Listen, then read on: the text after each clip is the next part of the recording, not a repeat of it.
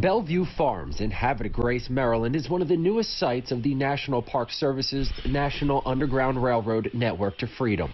And this site is important, number one, because it represents a place in Harford County that enslaved labor maintained this property. People that were enslaved here escaped to freedom and were a part of a major event in American history known as the Christiana Resistance, a battle in 1851 between free blacks and a federal marshal trying to capture escaped former slaves. The history here at Bellevue Farm is so vital to not just Harford County history, but American history. Harford County as a whole played a big role in the Underground Railroad, thanks in part to its estuaries, rivers, and creeks in close proximity to the free state of Pennsylvania. They would try to get to this area, the slaves, and they would work their way towards Pennsylvania. They could go by boat, they would have to cross the river, and they would follow streams, they would follow the river. The Havre Maritime Museum has just unveiled a new 600-square-foot gallery and interactive exhibit